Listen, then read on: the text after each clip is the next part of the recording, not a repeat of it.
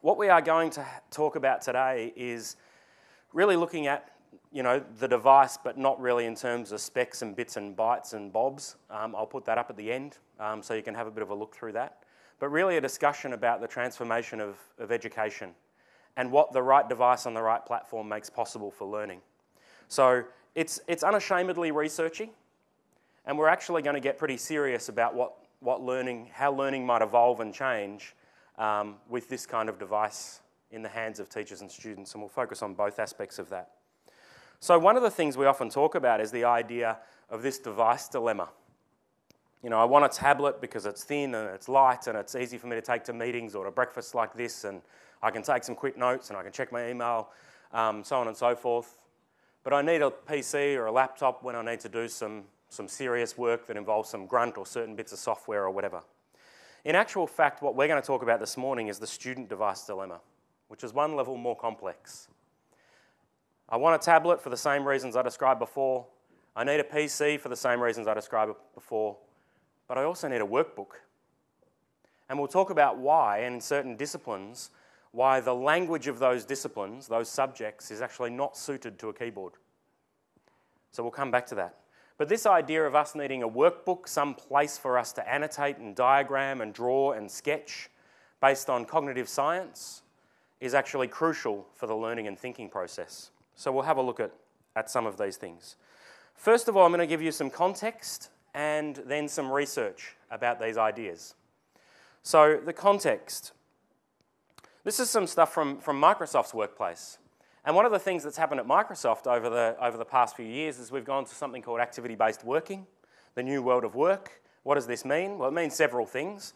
One of the things it means, you can see Pip down here, who's our managing director, talking about unchain my staff.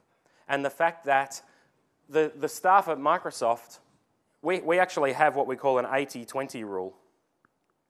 And the 80-20 rule means that if you're a customer-facing employee like I am, only 20% of the time should you actually ever be in the office. 80% of the time you should be remote.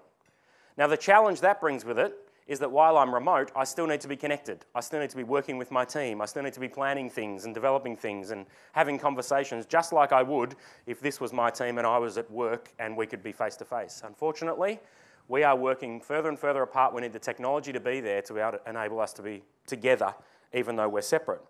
Another thing that's happened is that no one has desks at Microsoft.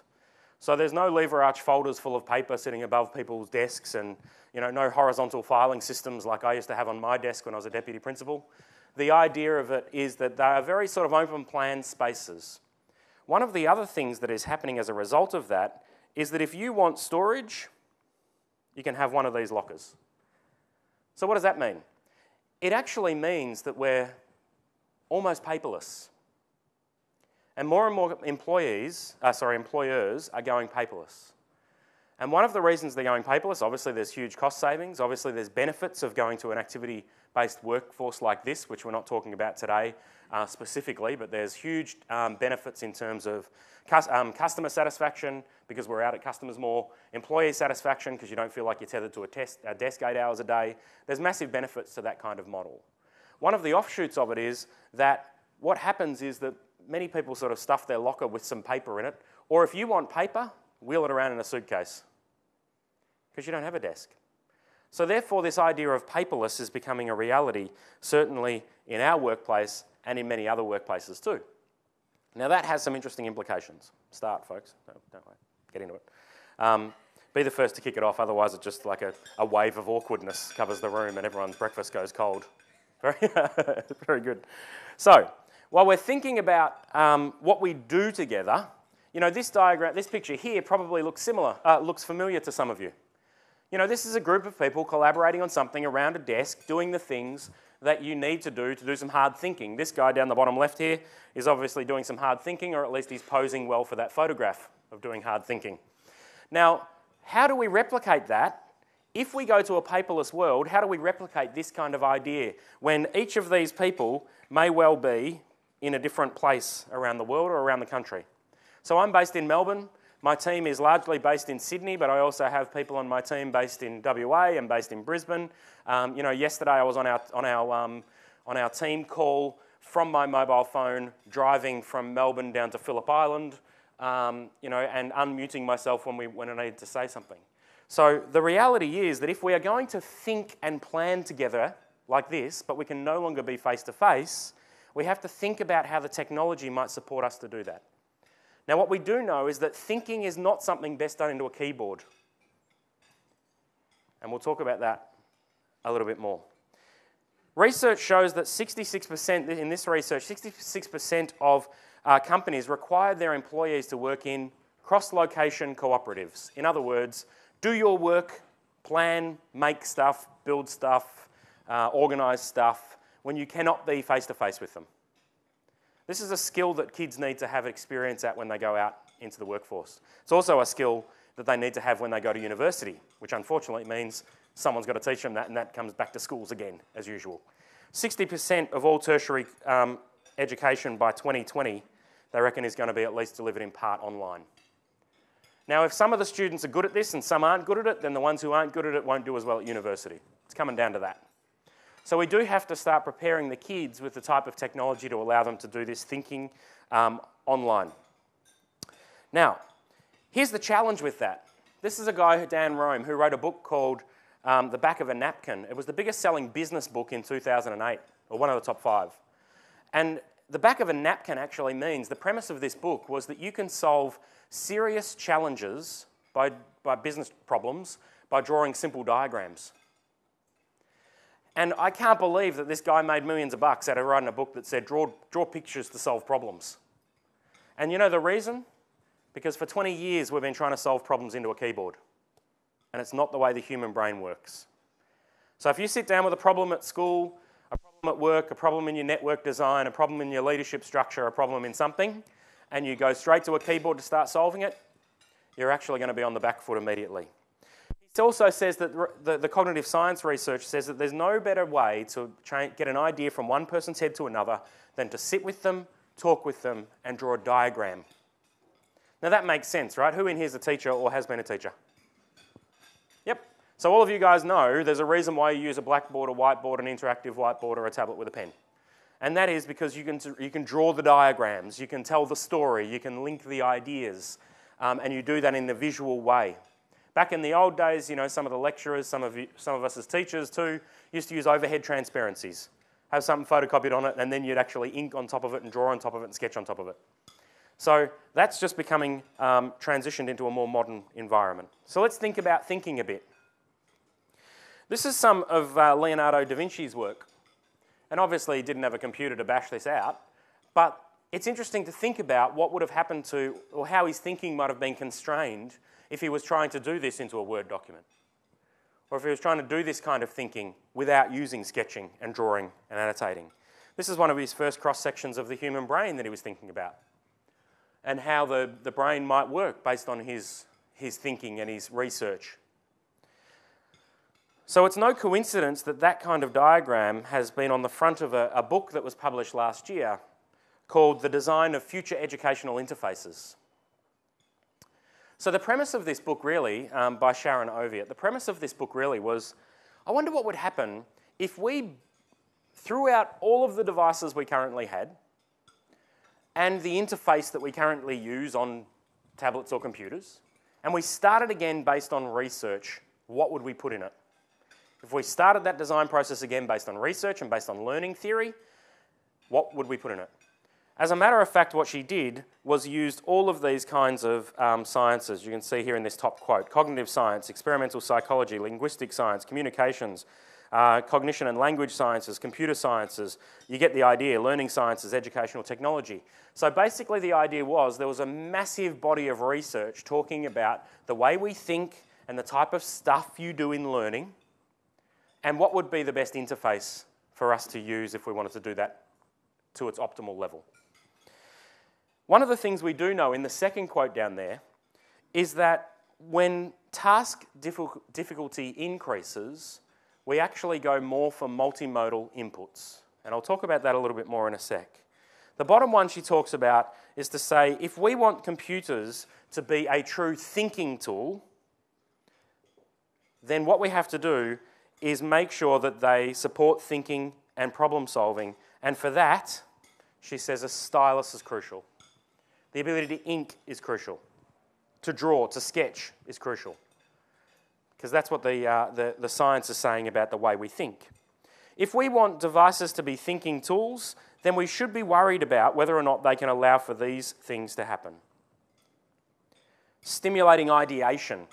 Ideation, the generation of ideas, is not something that is, it's a very fluent process. It's a messy process. It's the way the human brain works. Extend problem solving, inferential reasoning, and doing challenging learning activities, which hopefully is what we're setting for kids. So we have to have a think about what we actually want our device for learners to be. Consumption, creation, or thinking. Now, I'm not one of the people who says, oh, you know, iPads are only consumption tools and whatever. I think that in many places when they're implemented badly, then consumption becomes the norm for them. But you can do some creation on them. The question I have is whether or not we actually want devices to be this. Do we want this device to be a thinking tool? And if we do want it to be a thinking tool, then it needs to have a few attributes so that we can think fluently on it. So, you can see here, you know, the quote she's talking about there, the idea that if you are trying to express spatial information, a keyboard's not the answer. If you are trying to express things spatially, the keyboard actually constrains what you can do. Now, we run the risk of constraining our thinking to whatever's put in front of us as a learning tool. So there's some of the things that we need to think about when we're considering devices. So let's get back to this idea of thinking about thinking, which is very metacognitive, I realise. The idea is that the harder a challenge becomes, the more the difficulty increases, the more likely we are to want multimodal communication methods. Multimodal meaning typing, writing, sketching, drawing, annotating, asterisks, underlines, arrows, all of that stuff. We want voice, we want video, we want everything. The harder a challenge becomes, the more likely we are to want that. Now, I've got a psychology degree, so bear with me a sec. The reason that paper is good for that, even if it's physical paper, is because our working memory, our short-term memory, only holds 7 plus or minus 2 chunks of information at any one time. So when you're doing complex thinking, you often have more than 7 plus or minus 2 things in your head to try and manipulate to do some serious thinking. So paper, or a device with a stylus, becomes the extension of that working memory. That's the theory. So the theory behind it is, you can see it underlined in blue there, is that it allows us to self-manage our limitations in our working memory by getting some of it down over here in some format so I can address that and bring it back into my brain, because holding it all in your head is often too hard. 7 plus or minus 2 bits of information means that some of us only can hold 5. That's not very much if you're working on a seriously challenging thinking problem. So the idea of paper is that it allows us to sort of have that benefit. Now, this probably looks familiar to many of you. This was a planning session for me and a guy called Sean, planning for a workshop that we were doing for Melbourne University a few weeks ago. And it's a whiteboard. It's a photograph of a whiteboard.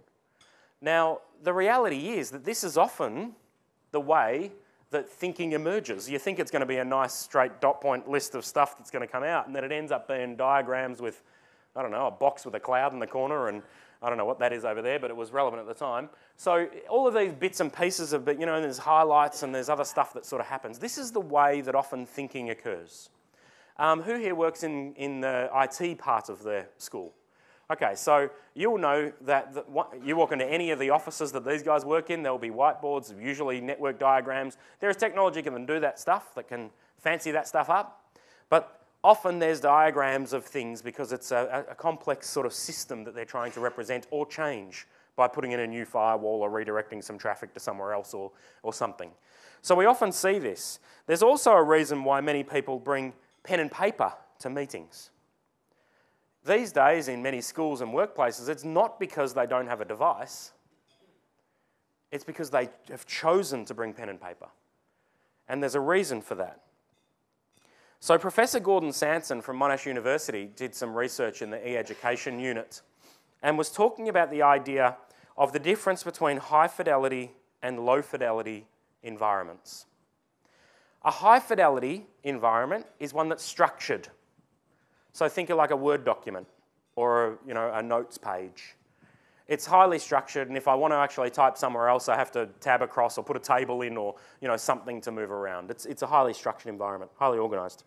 Low fidelity is a flexible canvas. A bit of paper is low fidelity, even though it's only A4 in size, perhaps, so you're limited by where you can actually write to. It's still low fidelity in that it's unstructured. So one of the things that Microsoft have released recently is a product called Mosaic with a partner of ours called Synergy. And what it basically is a portal environment that sits over Office 365 and is free to schools. When they first started designing that, I got a screenshot, which I've just taken an image of. So that's the screenshot that they sent me of their first cut of what the portal thing might look like. So I just grabbed it, dumped it straight into OneNote, and basically started writing on it. So the difference between the level of feedback that I would have given them, or I did give them, you can see here with my writing all over it, and another idea over there, and so a little diagram over here, and stuff crossed out, and whatever. Not only was that quicker and more fluent for me, but the level of feedback I gave them was absolutely connected to the ideas. Now, yes, I could have done that with a keyboard, but I would have been putting in text boxes or typing across here and drawing little arrows to the point in time, and it would have been a much more arduous process and a less fluent process. If you want to think about low fidelity, can you see this diagram here? See that? That's the presentation I'm giving right now. So watch. This is the presentation I'm giving.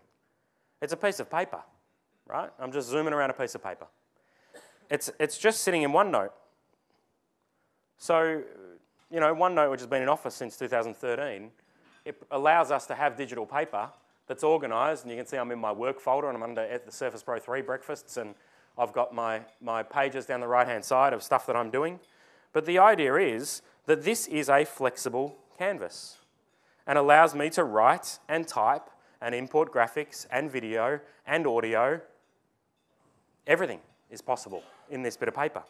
So the idea of low fidelity inputs is also helping us to do some thinking. So this is a friend of mine in Adelaide. This isn't him, this is his work. He's a medical student.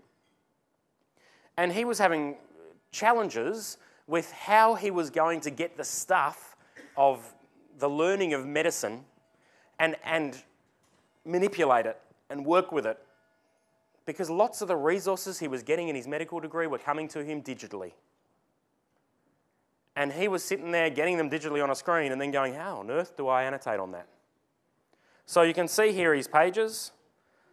There's some diagrams and some bits and pieces that have come out to him. This is another one here, of some cell structure. I'm not even going to attempt to understand what that means. It's very impressive handwriting. Do you agree? Okay, well, I'll pass on the feedback.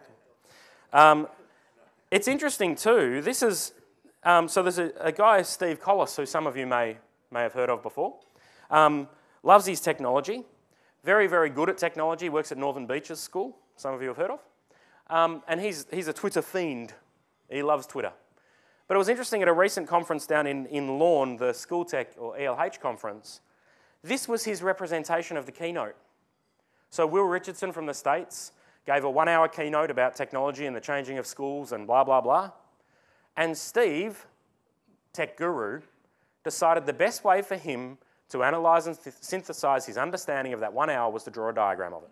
And that was done on paper, photographed and put on Twitter. There's something very different about what happens when you sketch, when you draw. And there's research that talks about this. So, let me just explain, this is from a paper that was written recently by Mueller and Oppenheimer. And it takes a little bit of unpacking, so bear with me for a sec.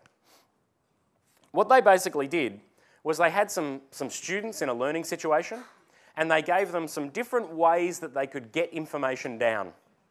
There were two different types of information too. Factual, if I'm just teaching facts and you're getting facts, and conceptual. So concepts, ideas more than facts. So two different types of information were coming at the students, and there were three different conditions, three different ways of things that they looked at. And you can see them up the top here. The first one was that they gave some students, a laptop with no intervention, which meant just use a laptop, type it down, do whatever you need to do.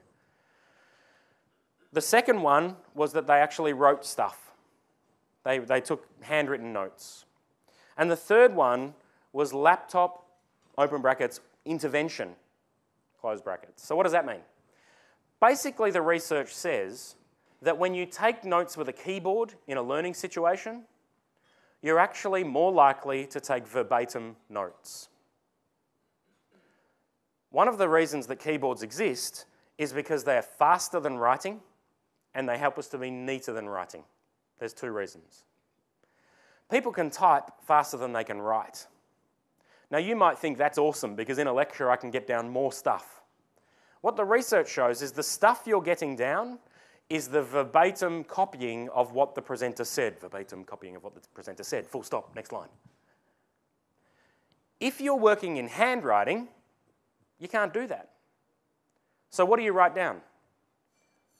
You write down your understanding, your interpretation, your processed version of what it was the teacher said. You're doing one level of thinking. You're doing a level of processing. You can't be as fast. You have to summarise. You might diagram. You might concept map. You might do what Steve did and draw a diagram of the whole session. It's not actually about the end product. It's about the thinking process you're putting over that teaching as it goes down into your paper. So when they say laptop intervention group, what they said to those students was, use your keyboard, but I don't want you to take verbatim notes. Don't try and type down everything they say, right? So laptop, just go for it. Longhand is written, and laptop intervention is use a keyboard, but don't take verbatim notes. And what you can see here is that in both conditions, so for both factual information and conceptual information, the impact of a keyboard was negative on their understanding, on their recall.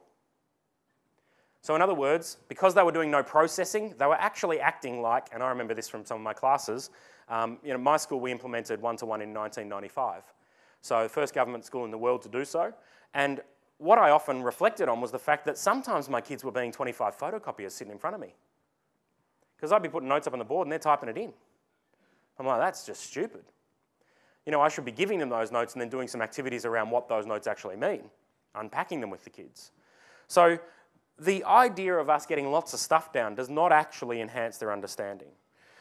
In terms of laptop with intervention, for factual information, it seemed to make some difference. They understood a bit more if they were typing stuff down but not using verbatim notes. But for conceptual information, bombed out. The idea of trying to do conceptual understanding from teaching into a keyboard doesn't work. Now that doesn't matter if it's a physical keyboard or an on-screen keyboard. Okay, it's the process of typing stuff in that's the challenge. When we get to conceptual, you can see the difference that it makes here when you can diagram, annotate, draw, sketch within your notes. It makes a significant difference.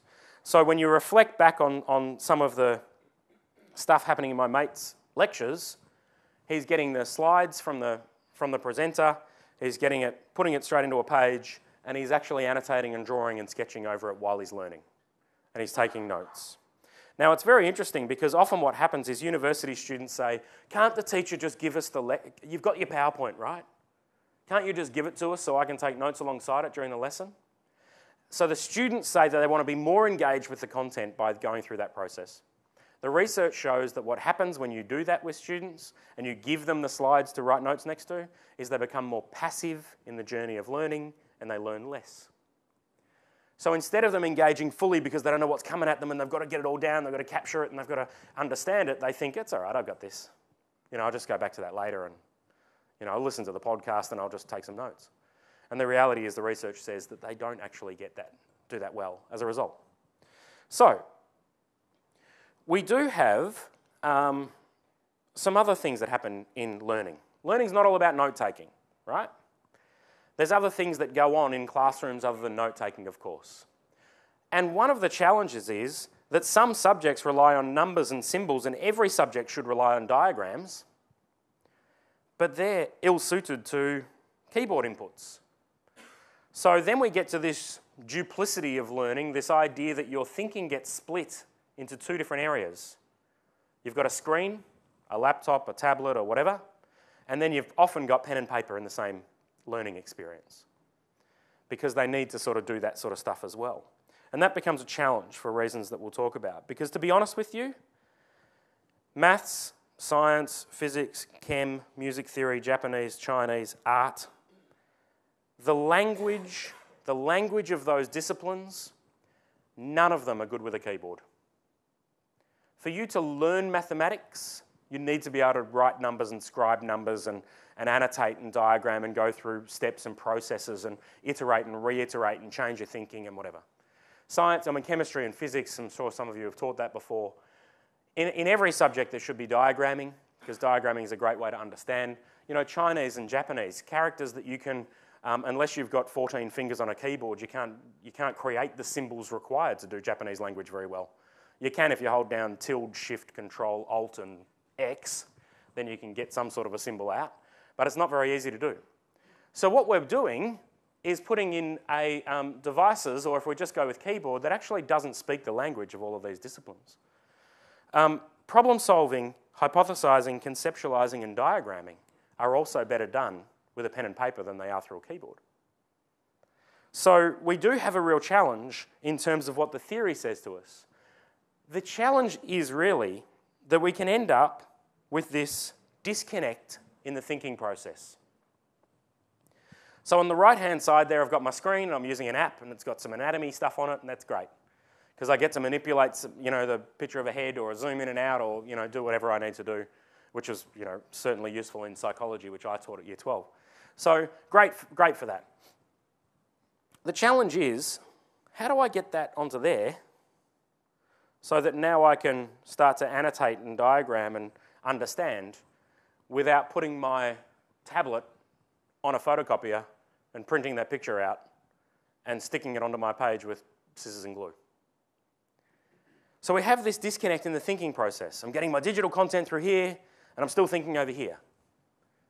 And if we can bring those worlds together, we're going to end up with a better experience for learning. So let's talk about an example of that. So here's a little example of this sort of in action. So I'm just going to dock my page over there. Have any of you heard of Mix for Office? Yeah. So it's pretty new. I'll just open PowerPoint here so you can have a look. It's basically a free add-in if you've got Office 2013. And it sort of puts that toolbar you can see across the top there called Mix into your PowerPoint, right? And the idea of it is that I can create PowerPoint slides there, but I can put screenshots in and video recordings in and whatever. But I can also drop in quizzes, so interactives. And then I can also record my presentation out as a flipped classroom, a flipped learning artifact. So it allows me to, as a teacher, do, most of their preparation happens at home. So I can sit at home with my stuff here, get my slides, put in some quizzes and stuff, and then record myself out doing it. Then you can see there's an upload button just here, and it will upload it to a storage service which actually has some analytics behind it. Now, let me explain what I'm talking about with this idea of two things side by side. So, I've got a piece of paper here, right? So I'm in class, my teacher's given me a mix, a flipped lesson, I'm sitting at home or whatever, and I've got some notes page, and I've got an item here. So this is going to start. I haven't got sound plugged in because I'm going to talk over it anyway.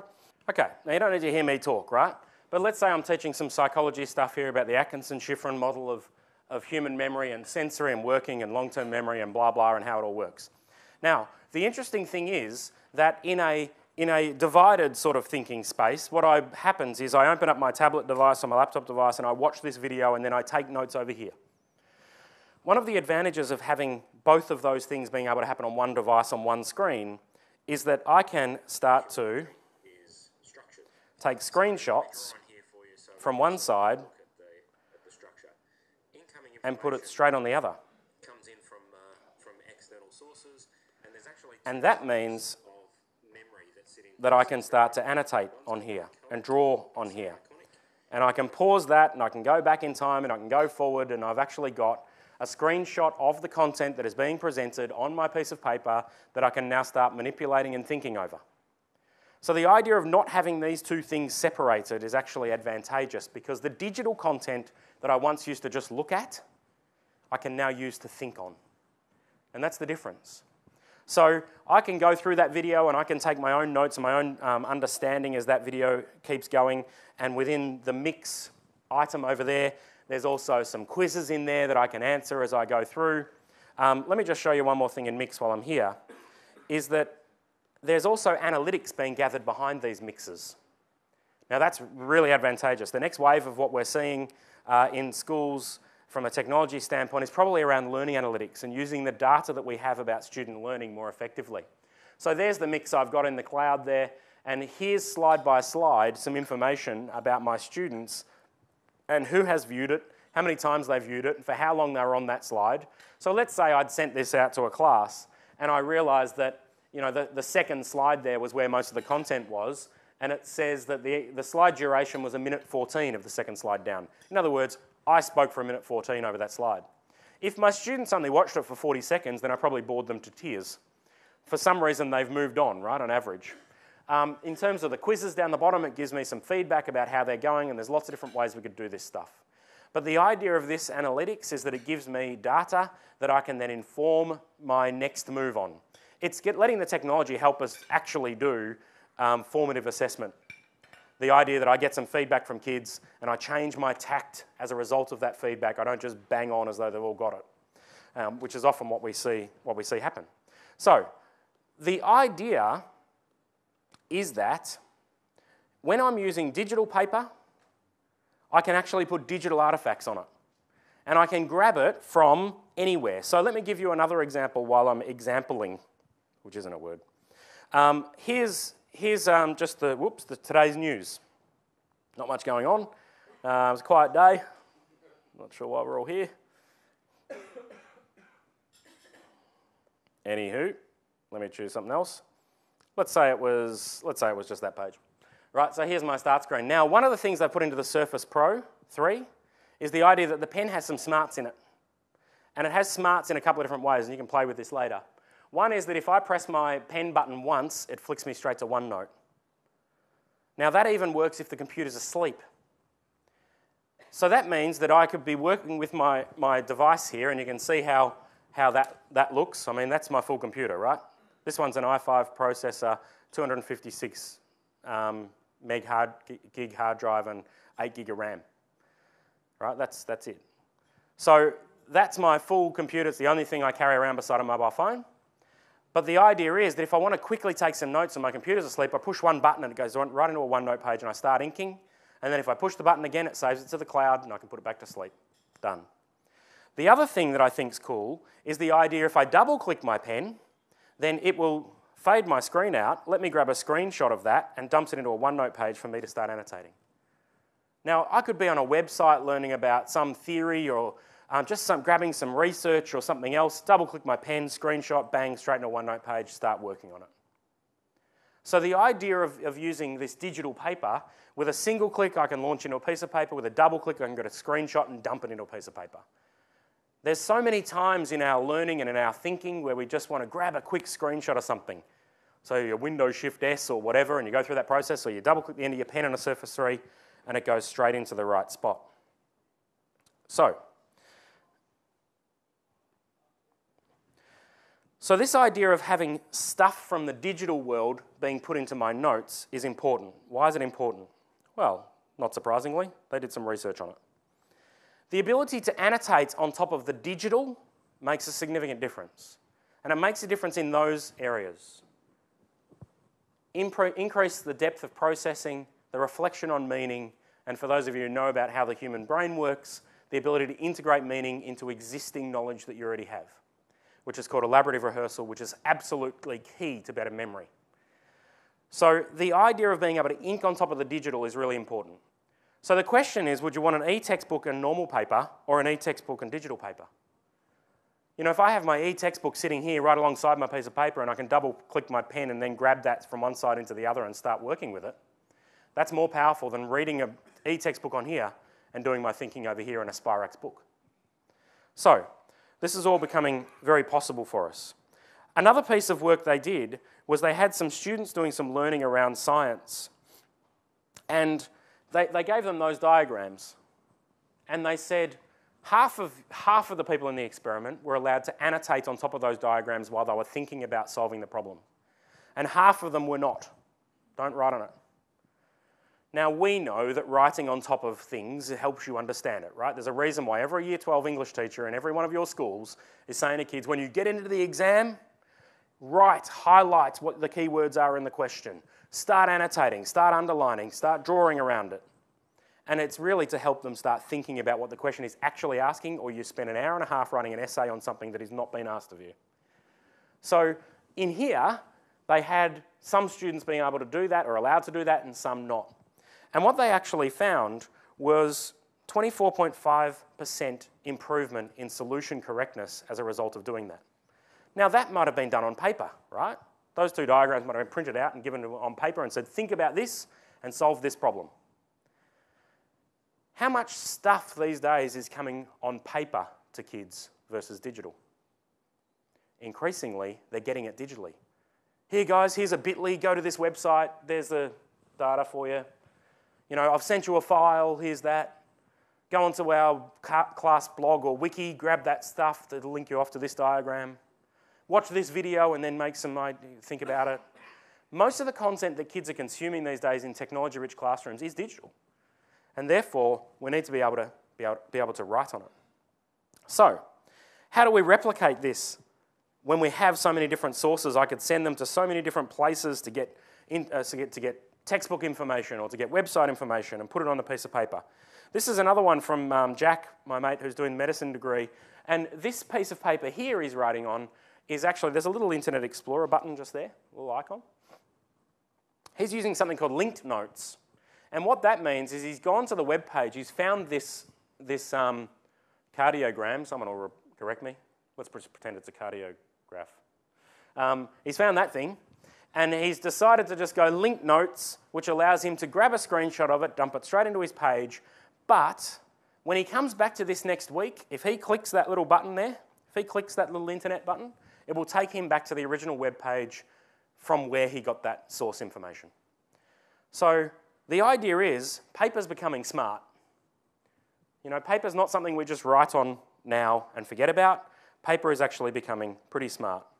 Now, let's change pace a little bit. There's different reasons we might use a stylus. And some of those reasons might be because we want to do art. So at my school, we introduced a stylus-enabled tablet PC in 2006.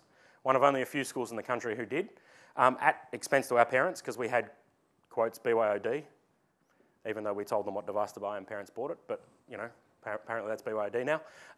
So they had their styluses and whatever. 3 or 4 areas of the curriculum took off. Art, digitally, took off. Which didn't replace pen and paper and paints and gouache and stuff, don't worry. Mathematics took off. Japanese teaching took off. Chinese took off.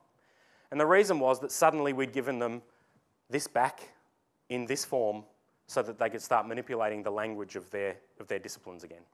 So you might use a stylus for something like fresh paint. Fresh paint's awesome. If you don't put your stylus on that piece of paper, you can finger paint with it, and it's great. You put your stylus on it, and suddenly you realise that these screens are pressure sensitive. So now I can actually sketch, and if I sketch lightly, it creates light lines, and if I push heavier, it creates heavier lines. So now grey lead sketching mirrors grey lead sketching on paper. Not that we should replace grey lead sketching on paper. But, you know, I explain everything. Some apps you've probably heard of before. So explaining little concepts occasionally using a stylus is fine. We can do that. But I suppose what I'm talking about is what happens when we replace everything we do on paper and we use digital paper? You know, what happens when we have wholesale change? The only reason I have paper in my bag, because I travel around the country a lot, is if I have to print out something because I need to refer to it while I'm presenting. That's what I use paper for. Everything else is paper on here. So paper isn't going away, it's just getting smarter. Let me do a little demonstration of that for you. Has anyone seen the program called Fluid Math? Okay. This is mathematics paper. And I'm going to sort of pose a little mathematical challenge here. And it's called man versus shark. All right? And the idea is, this will get pretty tense. The idea is that we have to work out if there's a man swimming in the water and there's a shark, someone yells out, "Shark!" behind him, and he's 170 metres away from a boat, how far ahead of that shark does he have to be before he gets eaten? All right? Sure, it's a little gruesome, but I am male after all. So here's a few things we know. Sharks can swim at 40 kilometres an hour, believe it or not. That's pretty quick. The average human can swim at about 4.5.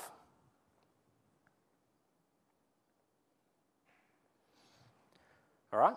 So, let's put some context in here. Here's our shark.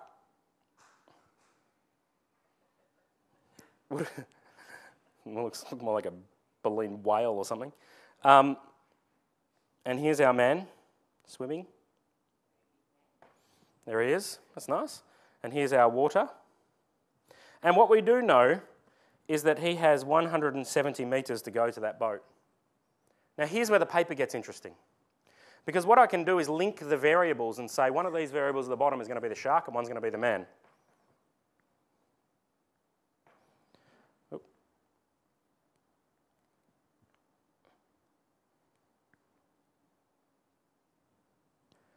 So the shark is A, the man is B. So I've linked those variables together. And now what I can start to do, oh, our man's not moving. This is awkward. I must have pressed the wrong button here. Is we can start annotating our drawings based on the mathematical figures. Paper's not going away, it's getting smarter. Now it's interesting if you are solving this problem to try and work out what can I manipulate here in terms of variables to actually get this man to survive? So I can say, all right, I'm going to give this dude a bit of a head start. I'm going to give him a 50-metre head start. And then press play again. Shark still gets him. If I might slow the shark down. This shark was in a tragic swimming accident and can only swim at 20 kilometres an hour. So what does that mean? Man's going to survive. What about if I now take the 50 metres head start I gave off him? Will he survive now? Oh, they're travelling at the same speed. Isn't that intriguing? That doesn't work. Anyway. So the idea is that this piece of digital paper now allows me to manipulate variables on the fly. That's pretty smart. So I can start thinking about all sorts of graphical connotations. I can, very easily just grab this, draw a line, and, hang on. And normally what it does is graphs that, but I'm obviously not using the right command. But you can write equations there, so I don't know why it's doing that. You can write an equation, then just draw from the equal sign out, and it will draw the graph live. Then you can change the variables and watch how the graph changes. So this idea of digital paper is pretty powerful when you start thinking about the possibilities of it, and that's a little example in fluid math. Let's talk about teaching a little bit. Because what I'm doing right now is actually mirroring, in a much more light and sleek and faster fashion than I did back in the day, the most powerful classroom environment I taught in, which was a tablet PC so I can annotate and draw and sketch on it, with a wireless data projector. And I walked around and all my kids had a device and it was just perfect. Because I walked around amongst them and I talked from the back of the room and I was connected and they were connected and we all could do everything. It was awesome. Now, these days, that's what the device looks like, so that's much easier to carry than the 2-kilo brick I was lugging around. Had a very big bicep at the end of the year. And the other idea is that these are, Windows 8.1 has Miracast built in, so we had a little box there that's hooked into HDMI, sort of like a little square box, and this just connects to that wirelessly and pushes audio and video to it. So I'm now disconnected from there, which is great, because I don't want to be tethered there when I'm teaching, and I can be walking around and I can have my kickstand at whatever angle I want, which means my wife's a math teacher and can't wait to get her hands on one because it means that she could put that down next to a student and it is at a perfect angle for her to illustrate, to sketch, to draw, to whatever. So carrying it around class is really important. So the pen obviously gives us the advantage to do all the things we're talking about, but with Windows 8 I get apps plus I get applications and I can put those side by side, and that's really useful. It is no coincidence that this here is an A4 piece of paper size. No coincidence. So this is by design. And the reason it's by design is because if we are going to go, and the world is going paperless, if we are going to go paperless, we cannot afford to lose the type of thinking that we do when we don't use a keyboard. We can't afford to lose the type of thinking that involves the sketching diagram and everything else that science says is the best way to think. Therefore, if you're going to use a screen, you need to have it of a size where you can actually fit enough stuff on it. Real estate, screen real estate. So it's by design, not coincidence that this is A4. So this is sort of like, your full PC and tablet in one.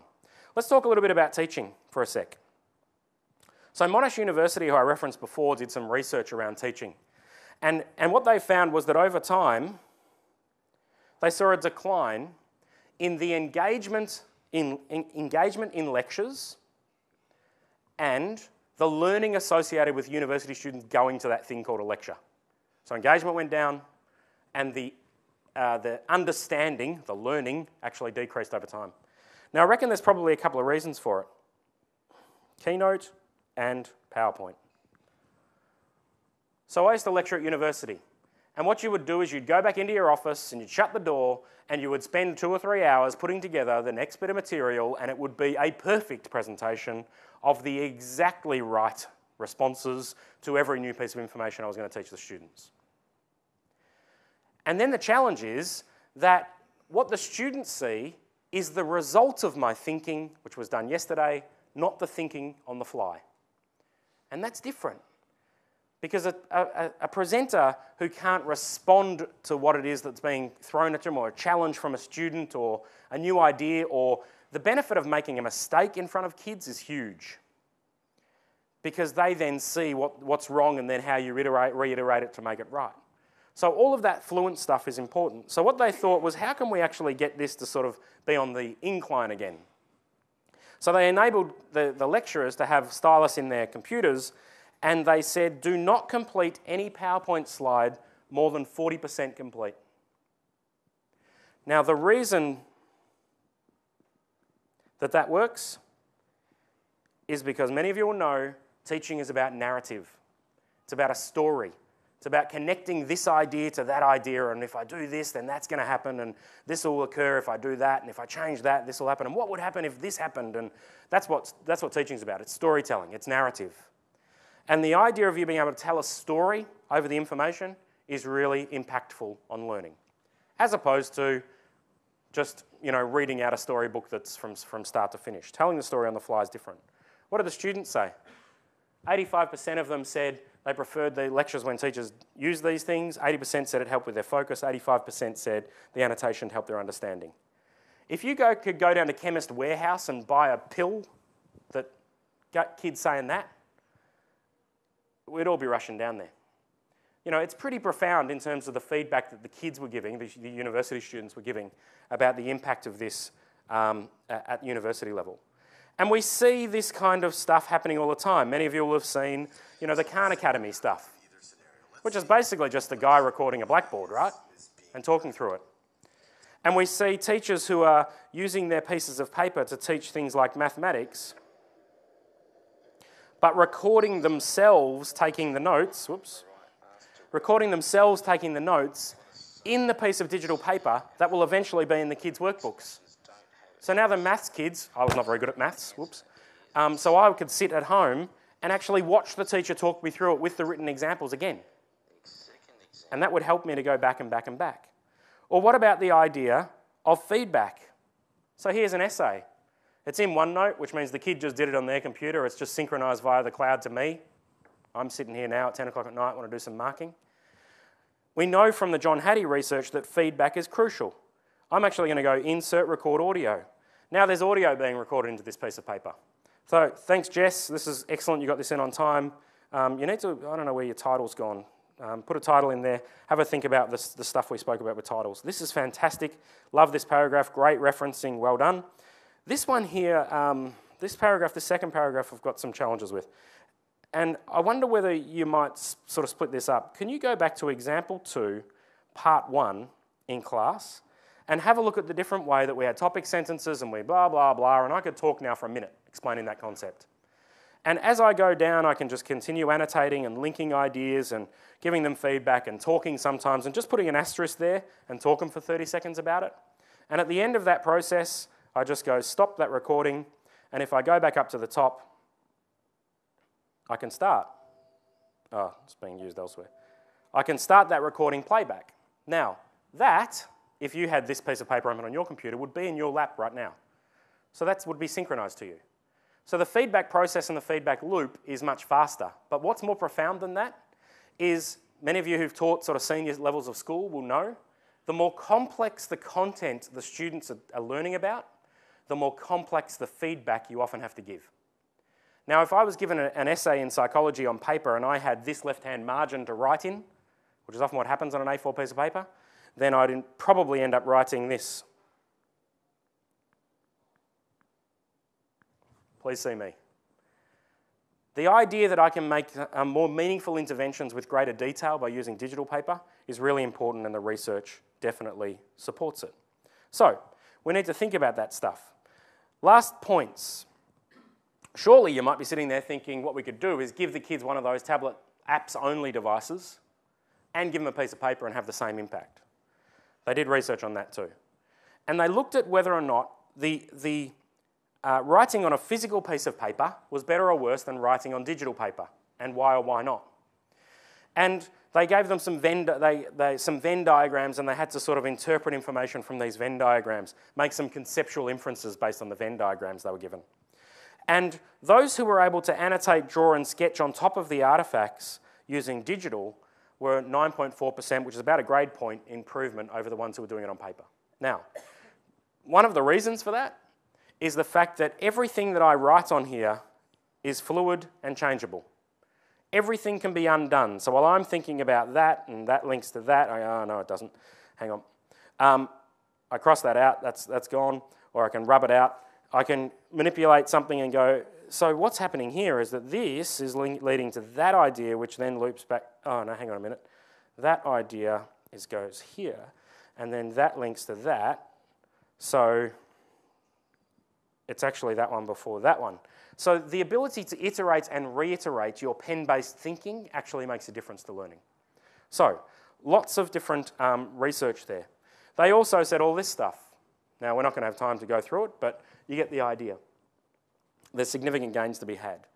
One of the challenges that we're seeing at the moment, or one of the things we're seeing at the moment, is as the advent of the DER sort of leaves, we're seeing what's called tablet fatigue. And that's usually about, apps-only tablets. People have done that because it was a pretty cool technology at the time. It landed at exactly the right moment and it was about the right price. And now they're sort of going, oh, you know what, it's sort of a bit limiting. We sort of can't do some stuff. So there's a bit of a re-evaluation going on. And that's an article from the Sydney Morning Herald about the number of schools moving away from just apps-only tablets and back to some kind of laptop, especially now given Windows 8 gives you apps as well. The interesting part about BYOD is that, and I alluded to it earlier, is that bring your own device means just about everything now. Just about everything. If there's any parents contributing in any way, shape or form, call it BYOD. Seems to be the norm. So BYOD isn't new. There's differences in BYOD from anything that's got a screen that lights up that you can play Snake on. Bring that, that's fine. Or bring this, that's fine too. And put them all in the same classroom and hope learning occurs. Right through to, this is the device, or that's the device, or that's the device that's going to be the most applicable thing for learning. This is what you get to come and learn at our school, and you pay for it. Managed BYOD, we call it. All of those are BYOD. I think the only thing that's not BYOD is if a school gifts kids a computer without any increase in fees or any charges to parents. And I don't see that happening a lot, right? Especially now DER's gone. Now you can see here, this was asking something like 23% of all schools in independent and Catholic schools in the country were surveyed in this last year. And this was saying, what does BYOD mean? I mean, there is an awful lot of confusion about it. And some people are going, oh yeah, the school down the road's doing BYOD, and when you ask them, they're actually doing a managed one-to-one program where the parents pay. So there's interesting challenges with BYOD. And I suppose what we're talking about is we need to think about the pedagogical potential of the decision you make around technology. Because the research is very, very clear that people will constrain their thinking to whatever the device allows them to, however the device allows them to think. So if it's keyboard only and it's on-screen keyboard only, if it's apps only, that's what they'll use to think with. And they'll probably supplement that with, pen and paper on the side. The device like I've got is apps, it's applications, it's pen, it's keyboard, it's mouse, it's USB, it's Miracast, it's wireless, it's whatever. So we do need to think about this. So the Surface Pro 3 has obviously changed pretty significantly. And you've got some here and there's some out there you can have a play with too. By design, it is A4 piece of paper size. We've spoken about that. This has been designed in conjunction with pen companies. So it feels like a pen and it's weighted like a pen. And when you use it, it's a great writing experience. The kickstand is huge in terms of the potential it gives you. From standing up on, attached to your keyboard, right through to laying down flat or at that level is significant for different types of environments that you work in as teachers in schools. The stylus and pen we've spoken a lot about, and all the ports that you need. We have education resellers. So there's some of those you'll recognise and some of them you won't. But there's education resellers who actually resell the Surface Pro 3 for us and wrap around other, other services and warranty and support and so forth. We have accidental damage plans and extended warranty and so on and so forth. And you can talk to any of those resellers that you work with or you want to talk about some of those things. So I'm going to leave this up here to have a look at, because this is the specs and the different variations that you can get on the device and how much it weighs and all that sort of cool stuff. Whether you go i3, 64 gig, blah, blah, or whether you go i7, whatever, it's all up there. But basically what I'm going to do now is thank you very much for your time. Hopefully that some of that information was useful for you, interesting for you. And thank you, and I'll pass back over to Jace.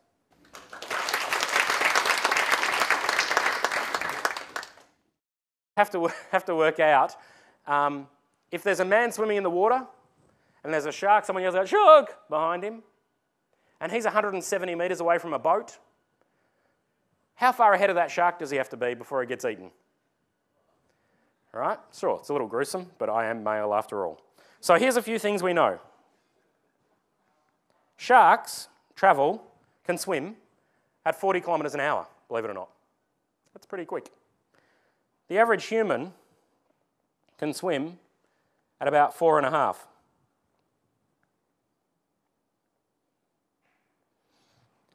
All right, so let's put some context in here. Here's our shark. Looks more like a baleen whale or something. And here's our man swimming. There he is, that's nice. And here's our water. And what we do know is that he has 170 metres to go to that boat. Now here's where the paper gets interesting. Because what I can do is link the variables and say one of these variables at the bottom is going to be the shark and one's going to be the man.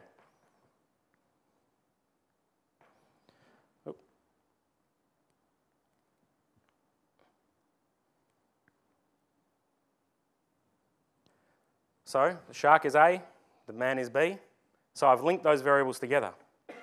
And now what I can start to do, oh, our man's not moving. This is awkward. I must have pressed the wrong button here. Is we can start annotating our drawings based on the mathematical figures. Paper's not going away, it's getting smarter.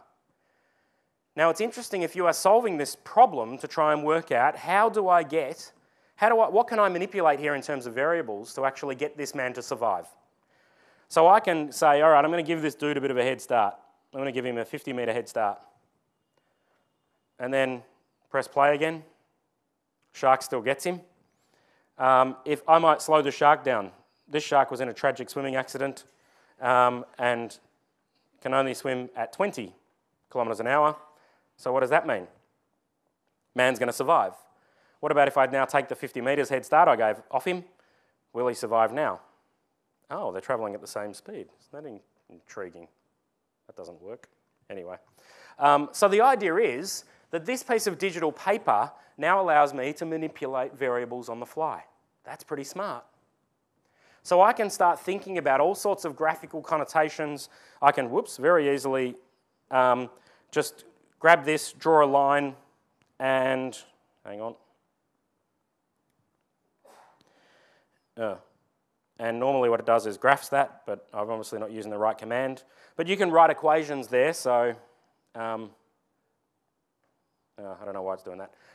You can write an equation, then just draw from the equal sign out, and it will draw the graph live. Then you can change the variables and watch how the graph changes. So this idea of digital paper is pretty powerful when you start thinking about the possibilities of it, and that's a little example in fluid math. Let's talk about teaching a little bit, because what I'm doing right now is actually mirroring, in a much more light and sleek and faster fashion than I did back in the day, the most powerful classroom environment I taught in, which was a tablet PC so I can annotate and draw and sketch on it, with a wireless data projector. And I walked around and all my kids had a device and it was just perfect, because I walked around amongst them and I talked from the back of the room and I was connected and they were connected and we all could do everything. It was awesome. Now these days that's what the device looks like, so that's much easier to carry than the 2 kilo brick I was lugging around. I had a very big bicep at the end of the year. And the other idea is that these are, Windows 8.1 has Miracast built in. So we had a little box there that's hooked into HDMI, sort of like a little square box, and this just connects to that wirelessly and pushes audio and video to it. So I'm now disconnected from there, which is great because I don't want to be tethered there when I'm teaching. And I can be walking around and I can have my kickstand at whatever angle I want, which means for my wife's a math teacher and can't wait to get her hands on one, because it means that she could put that down next to a student and it is at a perfect angle for her to illustrate, to sketch, to draw, to whatever. So carrying it around class is really important. So the pen obviously gives us the advantage to do all the things we're talking about, but with Windows 8 I get apps plus I get applications and I can put those side by side, and that's really useful. It is no coincidence that this here is an A4 piece of paper size. No coincidence.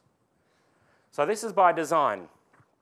And the reason it's by design is because if we are going to go, and the world is going paperless, if we are going to go paperless, we cannot afford to lose the type of thinking that we do when we don't use a keyboard. We can't afford to lose the type of thinking that involves the sketching, diagram, and everything else that science says is the best way to think. Therefore, if you're going to use a screen, you need to have it of a size where you can actually fit enough stuff on it. Real estate, screen real estate. So it's by design, not coincidence, that this is A4. So this is sort of like, your full PC and tablet in one. Let's talk a little bit about teaching for a sec.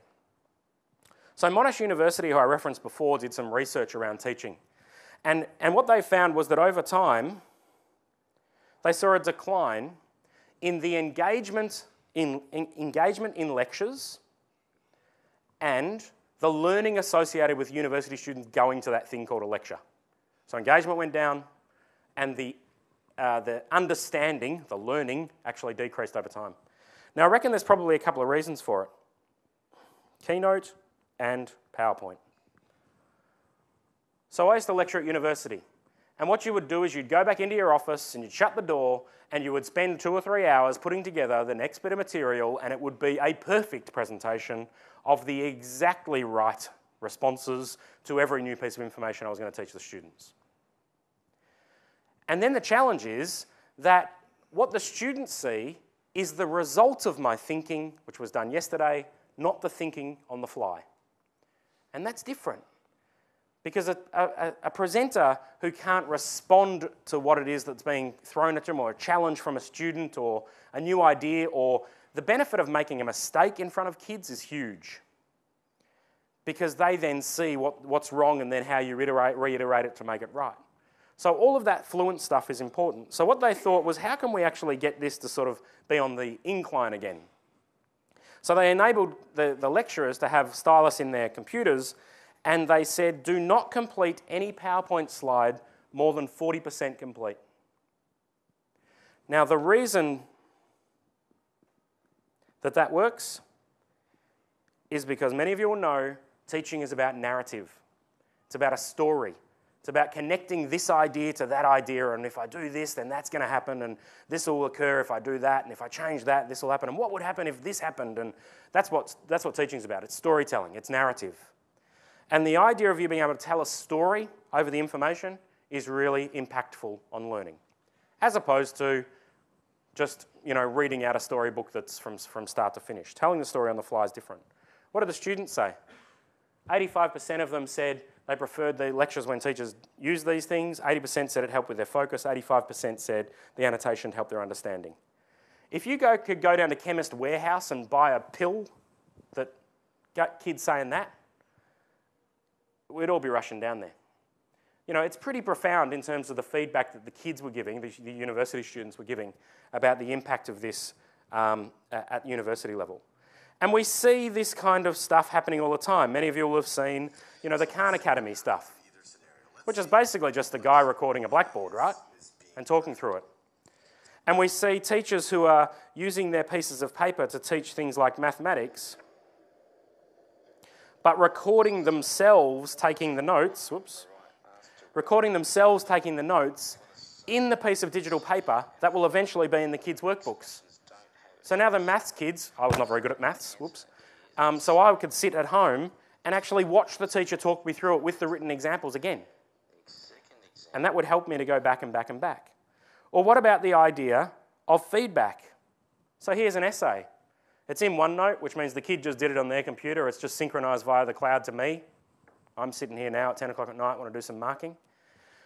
We know from the John Hattie research that feedback is crucial.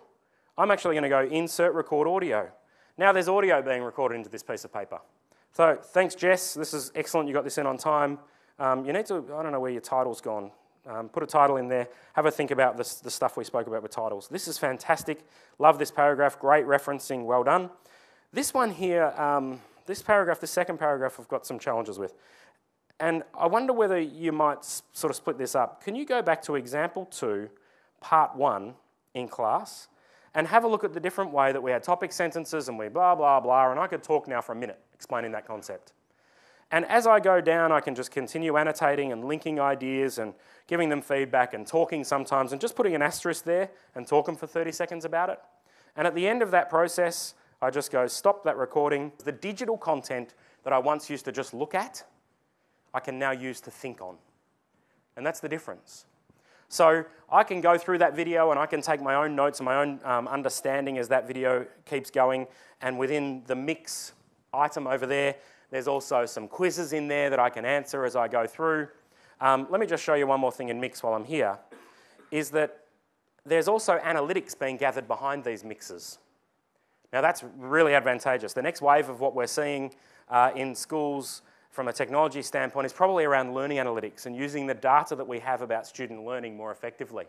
So there's the mix I've got in the cloud there, and here's slide by slide some information about my students and who has viewed it, how many times they've viewed it, and for how long they were on that slide. So let's say I'd sent this out to a class and I realised that the second slide there was where most of the content was, and it says that the slide duration was 1:14 of the second slide down. In other words, I spoke for 1:14 over that slide. If my students only watched it for 40 seconds, then I probably bored them to tears. For some reason, they've moved on, right, on average. In terms of the quizzes down the bottom, it gives me some feedback about how they're going, and there's lots of different ways we could do this stuff. But the idea of this analytics is that it gives me data that I can then inform my next move on. It's letting the technology help us actually do formative assessment. The idea that I get some feedback from kids and I change my tact as a result of that feedback. I don't just bang on as though they've all got it, which is often what we see happen. So the idea is that when I'm using digital paper, I can actually put digital artifacts on it. And I can grab it from anywhere. So let me give you another example while I'm exampling, which isn't a word. Here's just the today's news. Not much going on. It was a quiet day. Not sure why we're all here. Anywho, let me choose something else. Let's say it was just that page. Right, so here's my start screen. Now, one of the things I put into the Surface Pro 3 is the idea that the pen has some smarts in it. And it has smarts in a couple of different ways, and you can play with this later. One is that if I press my pen button once, it flicks me straight to OneNote. Now, that even works if the computer's asleep. So that means that I could be working with my device here, and you can see how that looks. I mean, that's my full computer, right? This one's an i5 processor, 256 gig hard drive and 8 gig of RAM. Right, that's it. So that's my full computer. It's the only thing I carry around beside a mobile phone. But the idea is that if I want to quickly take some notes and my computer's asleep, I push one button and it goes right into a OneNote page and I start inking. And then if I push the button again, it saves it to the cloud and I can put it back to sleep. Done. The other thing that I think is cool is the idea if I double-click my pen, then it will fade my screen out, let me grab a screenshot of that and dumps it into a OneNote page for me to start annotating. Now, I could be on a website learning about some theory or grabbing some research or something else, double-click my pen, screenshot, bang, straight into a OneNote page, start working on it. So the idea of using this digital paper, with a single click I can launch into a piece of paper, with a double click I can get a screenshot and dump it into a piece of paper. There's so many times in our learning and in our thinking where we just want to grab a quick screenshot of something. So your Windows Shift S or whatever, and you go through that process, or you double click the end of your pen on a Surface 3 and it goes straight into the right spot. So this idea of having stuff from the digital world being put into my notes is important. Why is it important? Well, not surprisingly, they did some research on it. The ability to annotate on top of the digital makes a significant difference. And it makes a difference in those areas. Increase the depth of processing, the reflection on meaning, and for those of you who know about how the human brain works, the ability to integrate meaning into existing knowledge that you already have, which is called elaborative rehearsal, which is absolutely key to better memory. So the idea of being able to ink on top of the digital is really important. So the question is, would you want an e-textbook and normal paper or an e-textbook and digital paper? You know, if I have my e-textbook sitting here right alongside my piece of paper and I can double-click my pen and then grab that from one side into the other and start working with it, that's more powerful than reading an e-textbook on here and doing my thinking over here in a Spirax book. So this is all becoming very possible for us. Another piece of work they did was they had some students doing some learning around science, and they gave them those diagrams, and they said half of the people in the experiment were allowed to annotate on top of those diagrams while they were thinking about solving the problem, and half of them were not. Don't write on it. Now, we know that writing on top of things helps you understand it, right? There's a reason why every Year 12 English teacher in every one of your schools is saying to kids, when you get into the exam, highlight what the key words are in the question. Start annotating, start underlining, start drawing around it. And it's really to help them start thinking about what the question is actually asking, or you spend an hour and a half writing an essay on something that is not being asked of you. So in here, they had some students being able to do that or allowed to do that and some not. And what they actually found was 24.5% improvement in solution correctness as a result of doing that. Now, that might have been done on paper, right? Those two diagrams might have been printed out and given on paper and said, think about this and solve this problem. How much stuff these days is coming on paper to kids versus digital? Increasingly, they're getting it digitally. Here, guys, here's a bit.ly, go to this website, there's the data for you. You know, I've sent you a file, here's that. Go onto our class blog or wiki, grab that stuff that'll link you off to this diagram. Watch this video and then think about it. Most of the content that kids are consuming these days in technology-rich classrooms is digital. And therefore, we need to be able to write on it. So, how do we replicate this when we have so many different sources? I could send them to so many different places to get textbook information or to get website information and put it on a piece of paper. This is another one from Jack, my mate who's doing the medicine degree. And this piece of paper here he's writing on is actually, there's a little Internet Explorer button just there, a little icon. He's using something called linked notes. And what that means is he's gone to the web page, he's found this cardiogram, someone will correct me, let's pretend it's a cardiograph. He's found that thing, and he's decided to just go link notes, which allows him to grab a screenshot of it, dump it straight into his page, but when he comes back to this next week, if he clicks that little button there, if he clicks that little internet button, it will take him back to the original web page from where he got that source information. So the idea is paper's becoming smart. You know, paper's not something we just write on now and forget about. Paper is actually becoming pretty smart. Now, let's change pace a little bit. There's different reasons we might use a stylus. And some of those reasons might be because we want to do art. So at my school, we introduced a stylus-enabled tablet PC in 2006. One of only a few schools in the country who did, at expense to our parents, because we had, quotes, BYOD, even though we told them what device to buy and parents bought it, but, you know, apparently that's BYOD now. So we sort of, they had their styluses and whatever. 3 or 4 areas of the curriculum took off. Art, digitally, took off, which didn't replace pen and paper and paints and gouache and stuff, don't worry. Mathematics took off. Japanese teaching took off. Chinese took off. And the reason was that suddenly we'd given them this back in this form so that they could start manipulating the language of their disciplines again. So you might use a stylus for something like fresh paint. Fresh paint's awesome. If you don't put your stylus on that piece of paper, you can finger paint with it, and it's great. You put your stylus on it, and suddenly you realise that these screens are pressure sensitive. So now I can actually sketch, and if I sketch lightly, it creates light lines, and if I push heavier, it creates heavier lines. So now grey lead sketching mirrors grey lead sketching on paper. Not that we should replace grey lead sketching on paper. But, you know, I explain everything. Some apps you've probably heard of before. So explaining little concepts occasionally using a stylus is fine. We can do that. But I suppose what I'm talking about is what happens when we replace everything we do on paper and we use digital paper? You know, what happens when we have wholesale change? The only reason I have paper in my bag, because I travel around the country a lot, is if I have to print out something because I need to refer to it while I'm presenting. That's what I use paper for. Everything else is paper on here. So paper isn't going away, it's just getting smarter. Let me do a little demonstration of that for you. Has anyone seen the program called Fluid Math? Okay. This is mathematics paper.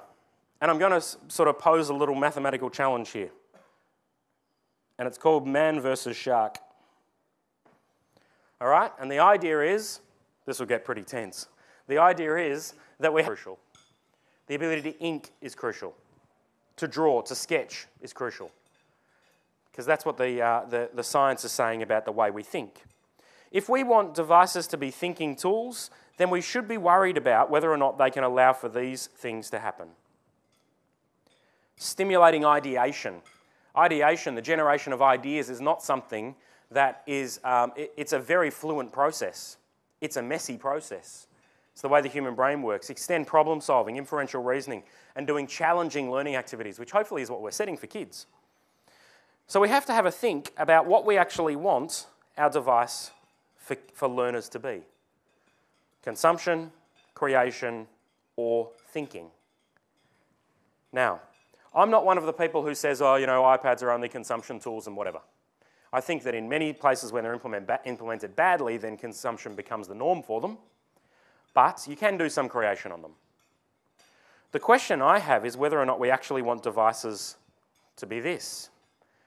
Do we want this device to be a thinking tool? And if we do want it to be a thinking tool, then it needs to have a few attributes so that we can think fluently on it. So, you can see here, you know, the quote she's talking about there, the idea that if you are trying to express spatial information, a keyboard's not the answer. If you are trying to express things spatially, the keyboard actually constrains what you can do. Now, we run the risk of constraining our thinking to whatever's put in front of us as a learning tool. So there's some of the things that we need to think about when we're considering devices. So let's get back to this idea of thinking about thinking, which is very metacognitive, I realise.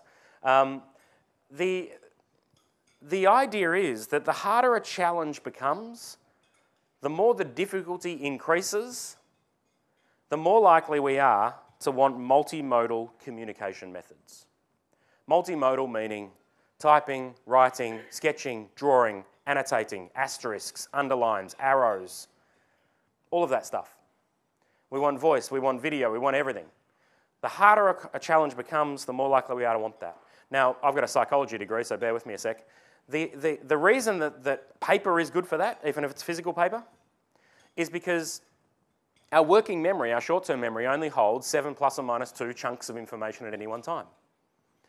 So when you're doing complex thinking, you often have more than 7 plus or minus 2 things in your head to try and manipulate to do some serious thinking. So paper, or a device with a stylus, becomes the extension of that working memory. That's the theory. So the theory behind it is, you can see it underlined in blue there, is that it allows us to self-manage our limitations in our working memory by getting some of it down over here in some format so I can address that and bring it back into my brain, because holding it all in your head is often too hard. 7 plus or minus 2 bits of information means that some of us only can hold 5.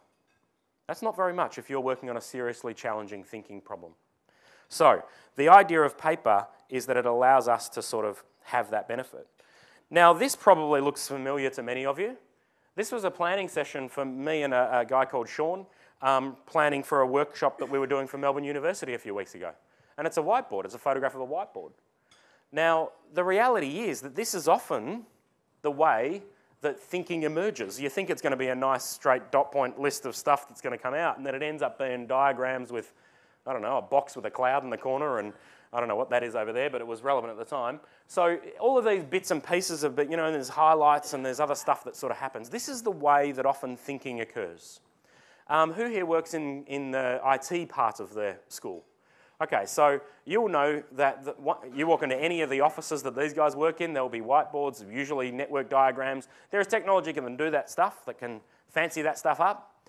But often there's diagrams of things because it's a complex sort of system that they're trying to represent or change by putting in a new firewall or redirecting some traffic to somewhere else or something. So we often see this. There's also a reason why many people bring pen and paper to meetings. These days, in many schools and workplaces, it's not because they don't have a device.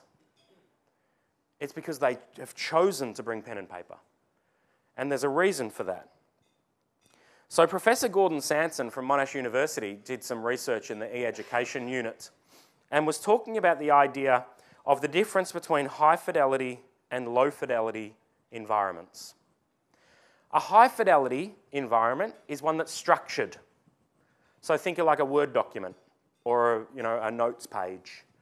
It's highly structured, and if I want to actually type somewhere else, I have to tab across or put a table in or something to move around. It's a highly structured environment, highly organised. Low fidelity is a flexible canvas. A bit of paper is low fidelity, even though it's only A4 in size perhaps, so you're limited by where you can actually write to. It's still low fidelity in that it's unstructured. So one of the things that Microsoft have released recently is a product called Mosaic with a partner of ours called Synergy. And what it basically is a portal environment that sits over Office 365 and is free to schools. When they first started designing that, I got a screenshot, which I've just taken an image of. So that's the screenshot that they sent me of their first cut of what the portal thing might look like. So I just grabbed it, dumped it straight into OneNote, and basically started writing on it.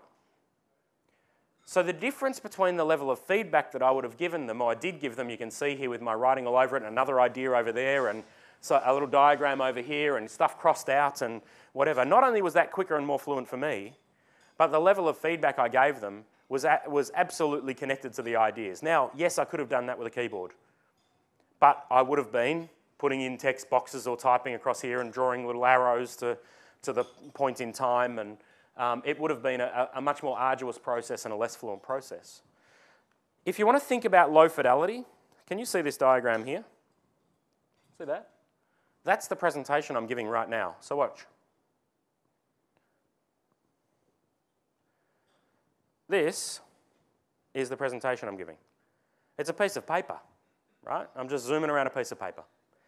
It's just sitting in OneNote. So, OneNote, which has been in Office since 2013, it allows us to have digital paper that's organised, and you can see I'm in my work folder and I'm under the Surface Pro 3 breakfasts, and I've got my pages down the right-hand side of stuff that I'm doing. But the idea is that this is a flexible canvas and allows me to write and type and import graphics and video and audio. Everything is possible in this bit of paper. So the idea of low fidelity inputs is also helping us to do some thinking. So this is a friend of mine in Adelaide. This isn't him, this is his work. He's a medical student. And he was having challenges with how he was going to get the stuff of the learning of medicine and manipulate it and work with it, because lots of the resources he was getting in his medical degree were coming to him digitally. And he was sitting there getting them digitally on a screen and then going, how on earth do I annotate on that? So you can see here his pages. You know, there's some diagrams and some bits and pieces that have come out to him. This is another one here, you know, of some cell structure. I'm not even going to attempt to understand what that means. It's very impressive handwriting. Do you agree? Okay, well, I'll pass on the feedback.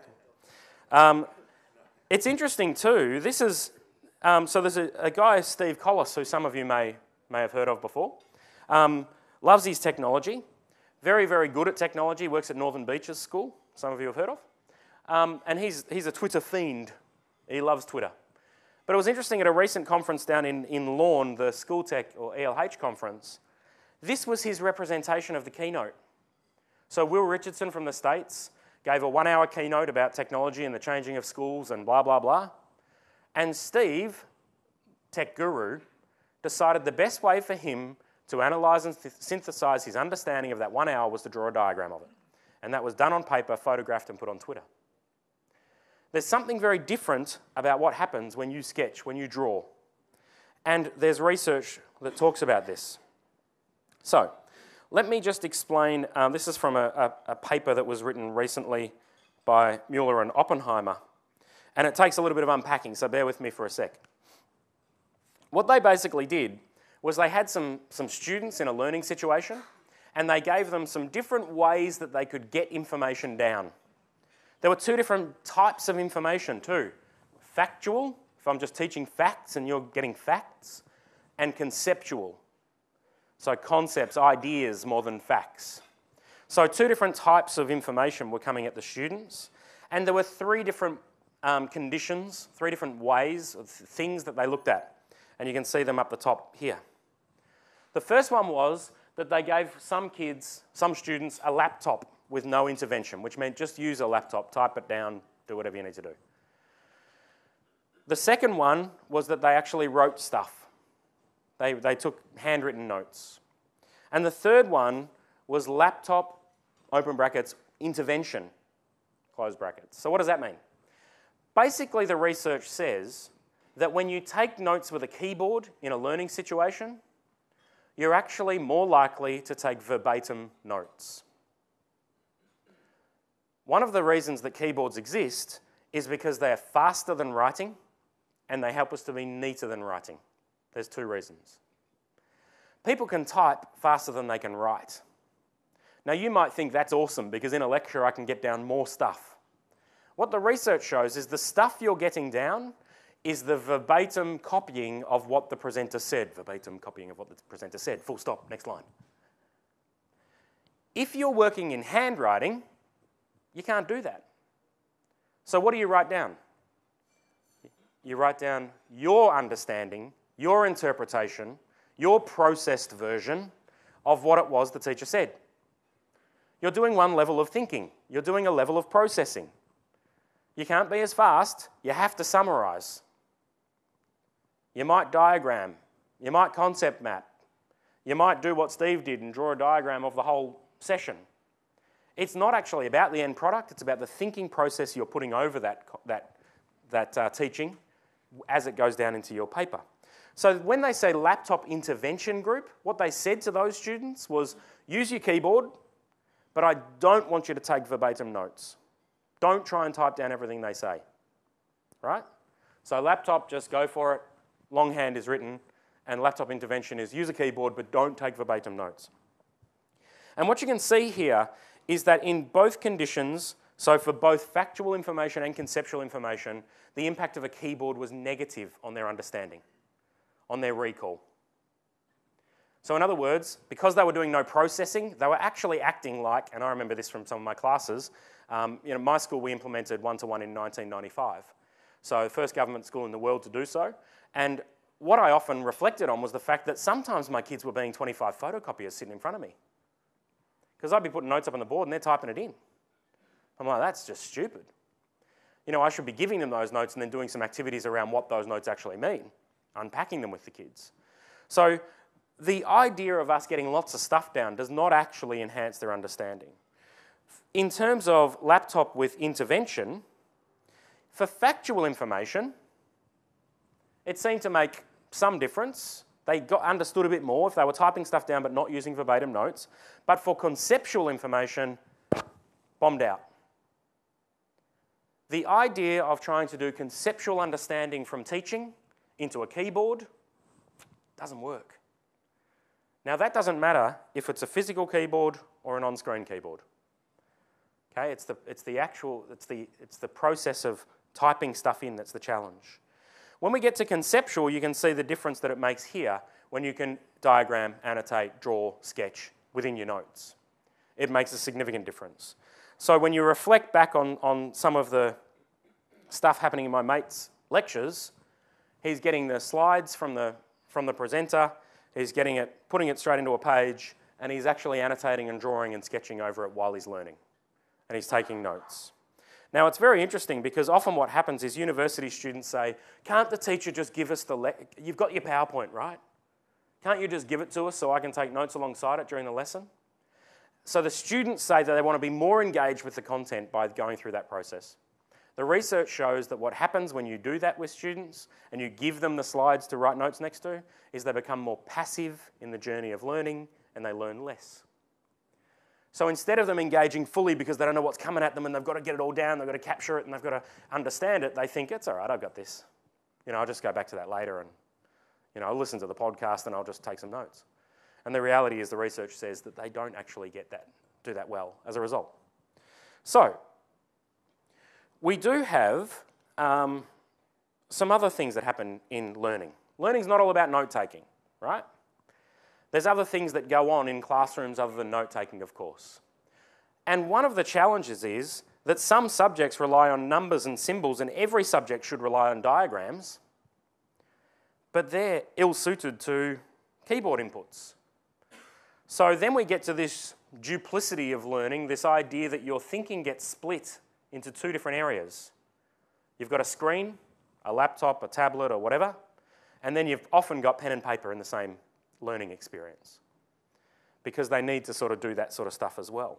And that becomes a challenge for reasons that we'll talk about. Because to be honest with you, maths, science, physics, chem, music theory, Japanese, Chinese, art, the language of those disciplines, none of them are good with a keyboard.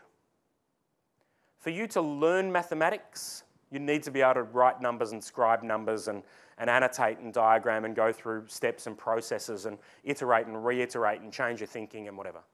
Science, chemistry and physics, I'm sure some of you have taught that before. In every subject there should be diagramming because diagramming is a great way to understand.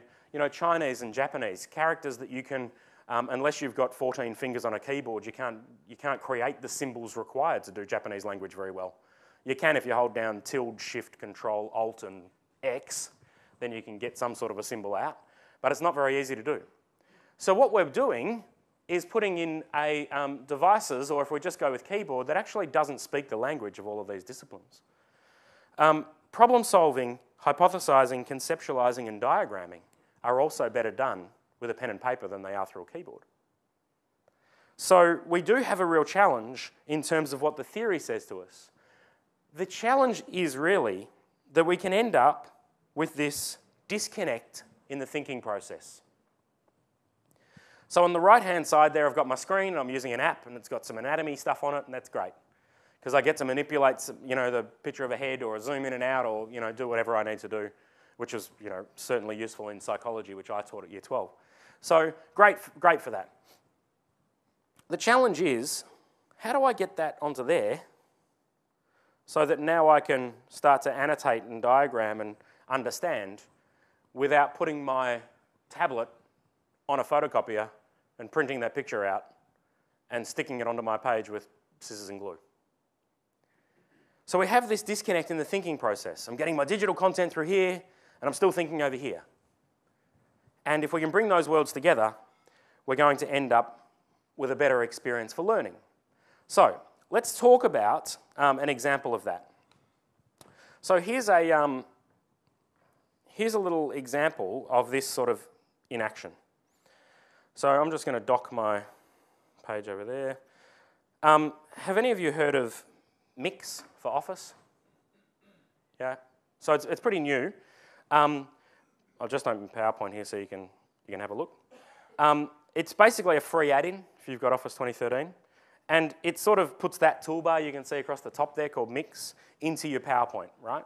And the idea of it is that I can create PowerPoint slides there, but I can put screenshots in and video recordings in and whatever. But I can also drop in quizzes, so interactives. And then I can also record my presentation out as a flipped classroom, a flipped learning artifact. So it allows me to, as a teacher, do, most of their preparation happens at home.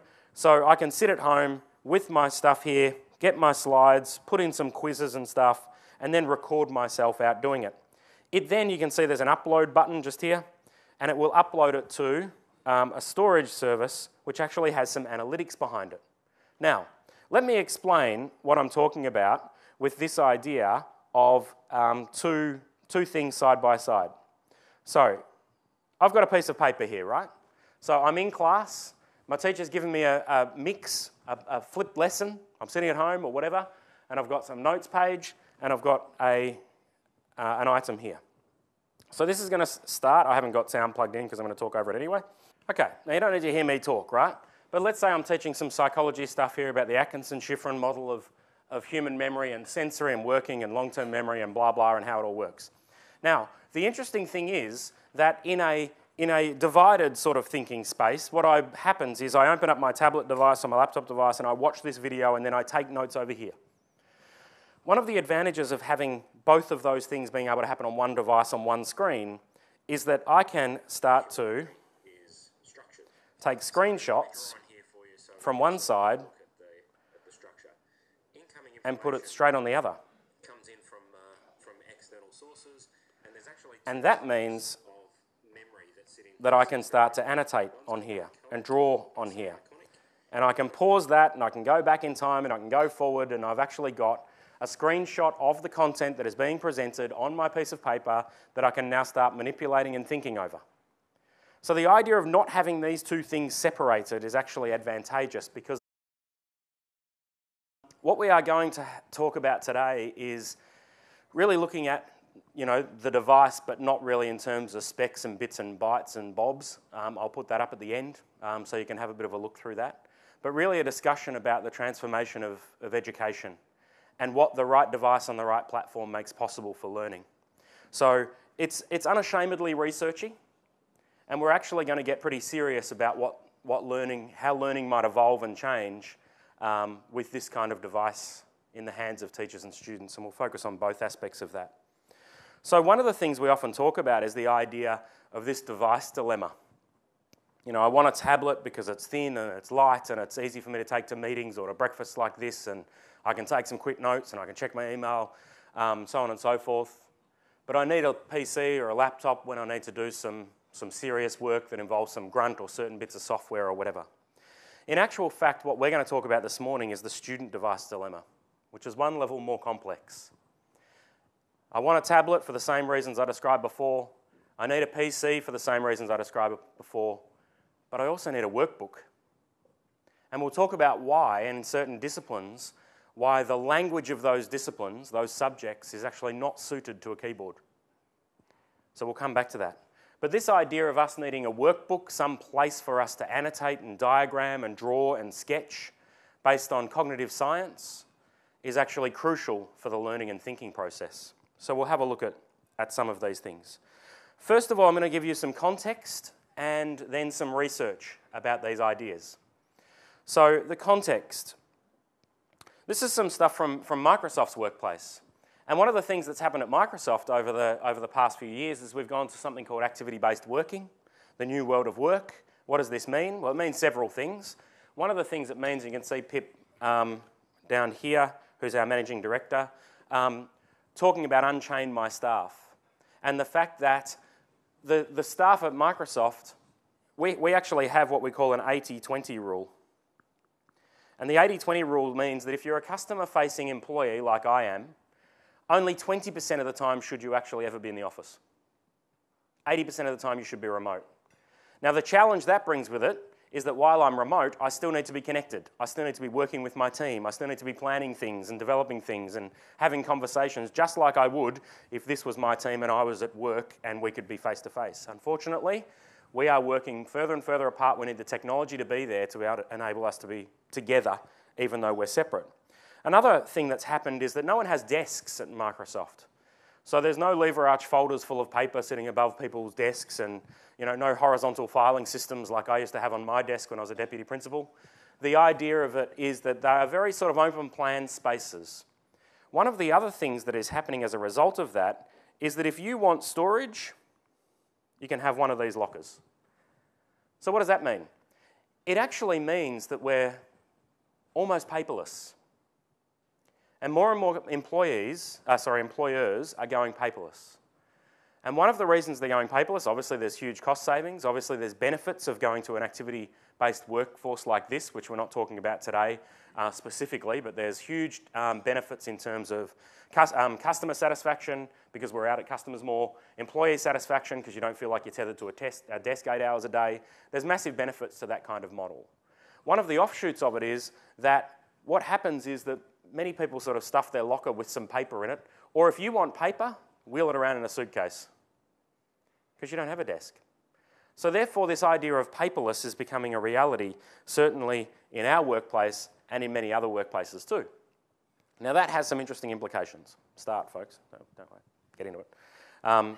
Be the first to kick it off, otherwise it's just like a wave of awkwardness covers the room and everyone's breakfast goes cold. Very good. So, while we're thinking about what we do together, this diagram, this picture here probably looks familiar to some of you. This is a group of people collaborating on something around a desk, doing the things that you need to do some hard thinking. This guy down the bottom left here is obviously doing some hard thinking, or at least he's posing well for that photograph of doing hard thinking. Now, how do we replicate that?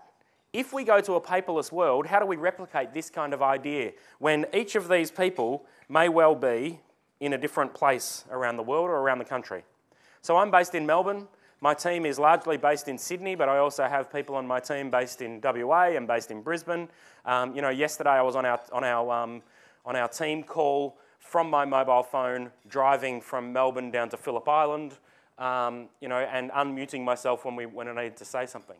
So the reality is that if we are going to think and plan together like this, but we can no longer be face-to-face, we have to think about how the technology might support us to do that. Now, what we do know is that thinking is not something best done into a keyboard. And we'll talk about that a little bit more. Research shows that 66%, in this research, 66% of companies required their employees to work in cross-location cooperatives. In other words, do your work, plan, make stuff, build stuff, organise stuff, when you cannot be face-to-face with them. This is a skill that kids need to have experience at when they go out into the workforce. It's also a skill that they need to have when they go to university, which unfortunately means someone's got to teach them that, and that comes back to schools again, as usual. 60% of all tertiary education by 2020, they reckon, is going to be at least delivered in part online. Now, if some of the students are good at this and some aren't good at it, then the ones who aren't good at it won't do as well at university. It's coming down to that. So we do have to start preparing the kids with the type of technology to allow them to do this thinking online. Now, here's the challenge with that. This is a guy, Dan Rome, who wrote a book called The Back of a Napkin. It was the biggest selling business book in 2008, or one of the top 5. And the back of a napkin actually means, the premise of this book was that you can solve serious challenges by business problems by drawing simple diagrams. And I can't believe that this guy made millions of bucks out of writing a book that said, draw pictures to solve problems. And you know the reason? Because for 20 years we've been trying to solve problems into a keyboard. And it's not the way the human brain works. So if you sit down with a problem at school, a problem at work, a problem in your network design, a problem in your leadership structure, a problem in something, and you go straight to a keyboard to start solving it, you're actually going to be on the back foot immediately. It also says that the cognitive science research says that there's no better way to get an idea from one person's head to another than to sit with them, talk with them, and draw a diagram. Now that makes sense, right? Who in here is a teacher or has been a teacher? Yep. So all of you guys know there's a reason why you use a blackboard, a whiteboard, an interactive whiteboard, or a tablet with a pen. And that is because you can draw the diagrams, you can tell the story, you can link the ideas, and you do that in a visual way. Back in the old days, you know, some of the lecturers, some of us as teachers too, used to use overhead transparencies. Have something photocopied on it, and then you'd actually ink on top of it and draw on top of it and sketch on top of it. So that's just becoming transitioned into a more modern environment. So let's think about thinking a bit. This is some of Leonardo da Vinci's work. And obviously he didn't have a computer to bash this out, but it's interesting to think about what would have happened to, or how his thinking might have been constrained if he was trying to do this into a Word document. Or if he was trying to do this kind of thinking without using sketching and drawing and annotating. This is one of his first cross-sections of the human brain that he was thinking about, and how the brain might work based on his thinking and his research. So it's no coincidence that that kind of diagram has been on the front of a book that was published last year called The Design of Future Educational Interfaces. So the premise of this book really, by Sharon Oviatt, the premise of this book really was, I wonder what would happen if we threw out all of the devices we currently had and the interface that we currently use on tablets or computers, and we started again based on research. What would we put in it? If we started that design process again based on research and based on learning theory, what would we put in it? As a matter of fact, what she did was used all of these kinds of sciences. You can see here in this top quote: cognitive science, experimental psychology, linguistic science, communications, cognition and language sciences, computer sciences.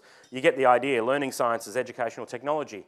So basically the idea was there was a massive body of research talking about the way we think and the type of stuff you do in learning, and what would be the best interface for us to use if we wanted to do that to its optimal level. One of the things we do know in the second quote down there is that when task difficulty increases, we actually go more for multimodal inputs. And I'll talk about that a little bit more in a sec. The bottom one she talks about is to say, if we want computers to be a true thinking tool, then what we have to do is make sure that they support thinking and problem solving. And for that, she says a stylus is